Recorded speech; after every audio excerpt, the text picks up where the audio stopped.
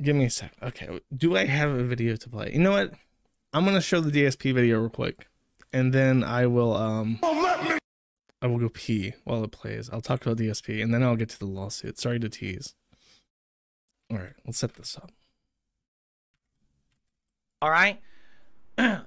Here's the big update, ladies and gentlemen, I have for all of you. All right. All things considered, everything going on. All right. As of today, the documentary is canceled. All right. And I'm going to tell you why. Because there's a few major factors involved in this decision. All right. And it was not an easy decision to make because I've been working on this for months with Mike. And we've been going back and forth about stuff. And it was a tough one. All right. But allow me to explain what's actually going on. All right. So, number one, to do a documentary like this is going to be incredibly time consuming. I'm talking weeks of work, likely away from being here and streaming with you guys, or really broken schedules and messed up stuff, right? So, for example, entire days of filming that I'm not streaming at all, a day where my schedule's way off and I'm doing kind of a half stream and then I'm running around. We're talking days I probably wouldn't even see my wife because I'd be so busy, right? And again, not just filming here, but also filming, I'm having to travel and go around to do this filming and stuff like that. So just that, number one, that's a big endeavor. And by the way, that's not the reason why I'm coming to this decision, but it's a factor in it, okay? But basically, there's so many other factors going on. Some of these you guys know and some of you don't. Like, for example, I've got personal stuff going on behind the scenes in my life that none of you have any idea about, all right? You just don't, because I don't share a lot of my personal stuff with you guys. As you know, over the last year, there's been a few days where I've told you guys things are going on. I'm not in the right mindset, or I'm not feeling well because of stuff, and that stuff's ongoing. So already, I'm kind of already at a limit of kind of stress in my life right now with that stuff going on. And that really sucks. All right. And let me also put it this way. Okay. In order for this documentary to work, it would need to be even-sided, right? So you need to have an equal level of good and bad, balanced. What's happened is, since the word of the documentary hit the internet, there's 98% of the interest is the toxic negative. Everyone who hates what he's talking about is that Mike Klum kind of fucked up because I don't think he realized how sensitive Darkside Phil was to negative discussion. One of his top A-logs is this guy called It's a Gundam. And It's a Gundam was interviewed live on air by Mike Klum.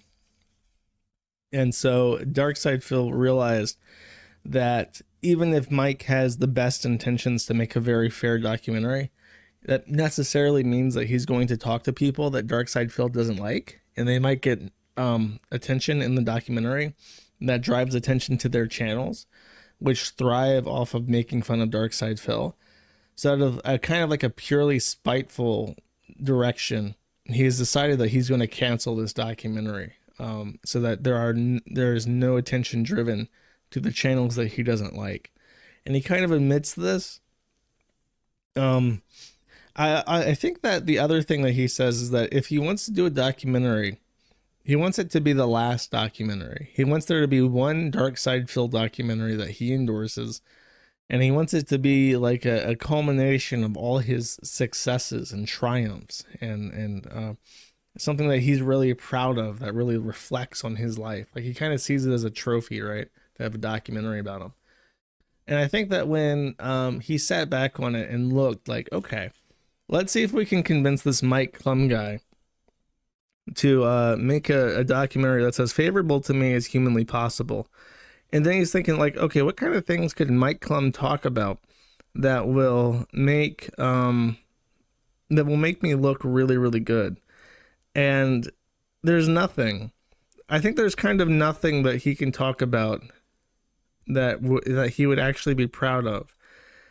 And I think that realization kind of shook him a bit, where it's like, if he was to narrate his story in a way that's as favorable to him as possible and outlined all the things that he wanted to talk about, he would still come up with a story that even he knows is not favorable to him. It's kind of like, okay, so Darkside Phil was a streamer. He kind of was one of the first video Let's Players on the internet. He created this category that 10,000 other people started doing and did better than him. And he's always been slow to adapt. And now he's put out more videos than basically anyone else on YouTube. If you look at his channel, he has something like 70,000 videos on YouTube because he does his playthroughs in segments. So it's like every day he releases like multiple streams. And they go into like the hundreds. Like his long RPG playthroughs go into like 100 view segments. And they get like a couple hundred views each tops. So he has like an incredibly unsuccessful channel that he's poured thousands of hours into over a decade. And it hasn't really accomplished anything. And he's still like a mid-sized streamer. Like, sure, you know, getting a 500 subscribers or whatever is impressive. But if you've been at it for 10 years, it's not really that impressive. It's sort of like, that's kind of 500 subscribers is kind of like what you expect from somebody who actually does stream for a living. You know what I mean? When they're just some guy. The fact that he is someone that's been at it for so long and only has that modicum of success is kind of embarrassing. So he looks at it and he's like, well, I'm being sued by, I'm in bankruptcy. I'm paying off debtors. I barely make any money. I'm married, but we are like celibate, infertile cat parents, and we literally call our cat our child, like our fur baby. That's all really humiliating. There's no way to really construct my life in a way that is flattering to me in the way that I would prefer it to be. So I simply will choose not to have a documentary, even if the documentary would be as fair to me as possible. You know what I mean? Such is life. His son, wife and son, yeah, pretty much. He's been at it since oh god, he did professional playing. I think his channel started in 2006. I can look this up.